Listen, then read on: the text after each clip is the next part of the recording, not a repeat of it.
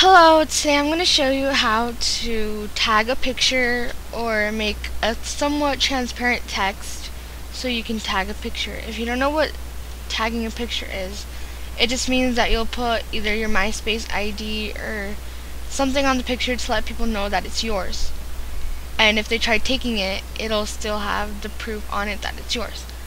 So open up the picture you want. And I think this works best on dark pictures that have a lot of black like this picture does right here. So what you're going to do is go up to the text tool and just type in wherever you want to tap.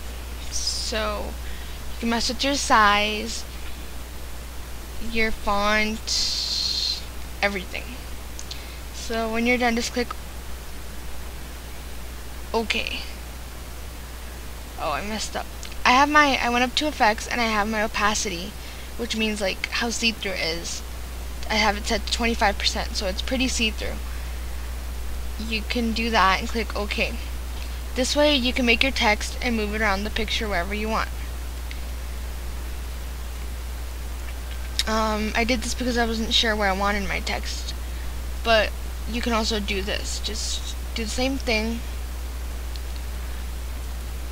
and you can move it around, and when you finally got it to where you want it, you can go up to edit, bait text, and just move it to wherever you want it.